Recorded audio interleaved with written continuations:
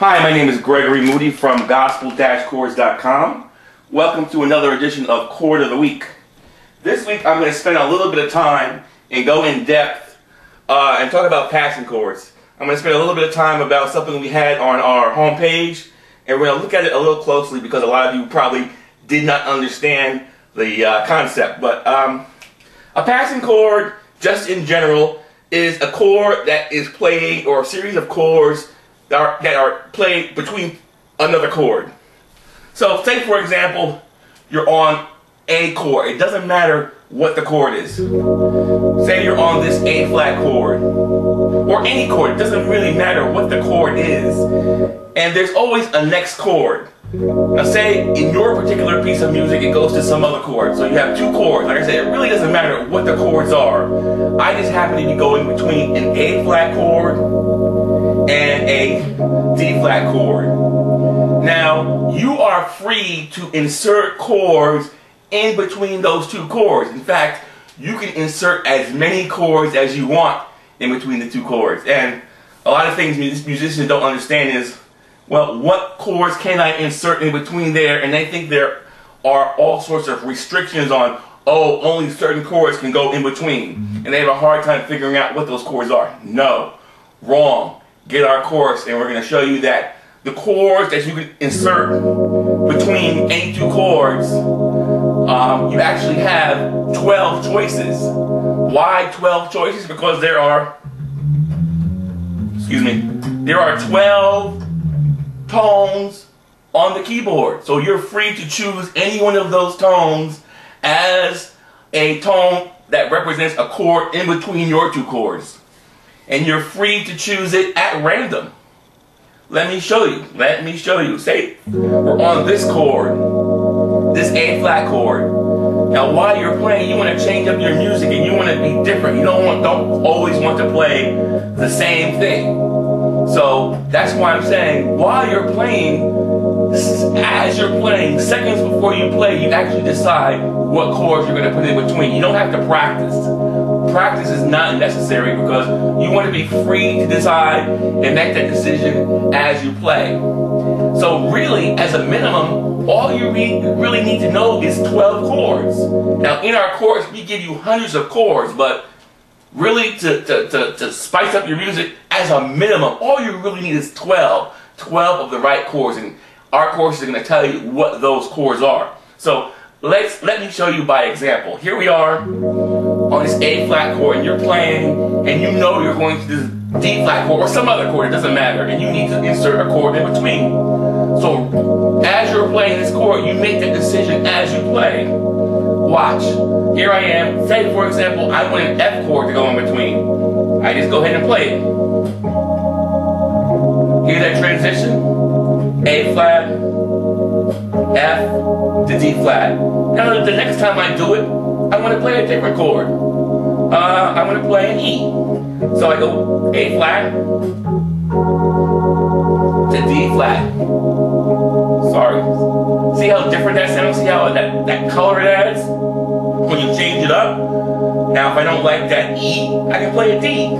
A flat to D to D flat. I can even put a C in the middle. It really doesn't matter. That's why I'm saying you decide as you play. Here I am on A flat. Let's put a C in the middle. Sounds sweet. So it really is up to you to decide as you play. You don't need to memorize this because then you'll sound like a robot. Here we are on A flat. Let's add a G flat in the middle. Ooh, that's got some real dissonance to it. Go back to our D flat. Let's try A.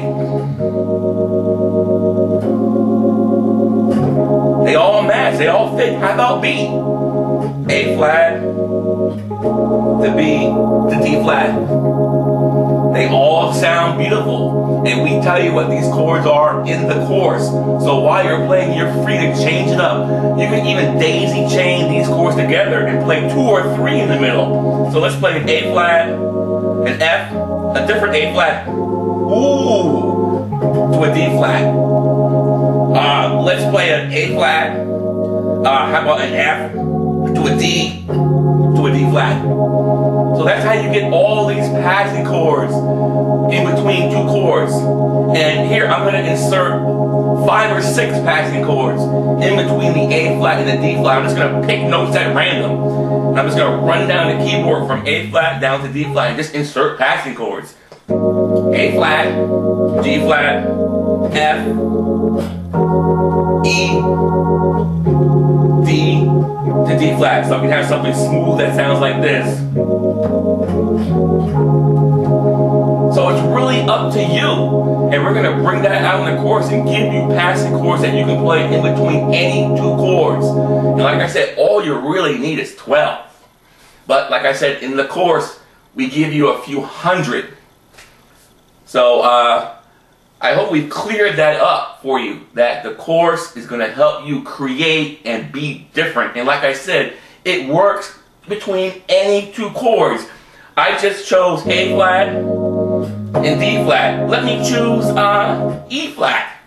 Here's an E flat chord and A flat. Let me put one of those same 12 chords in between.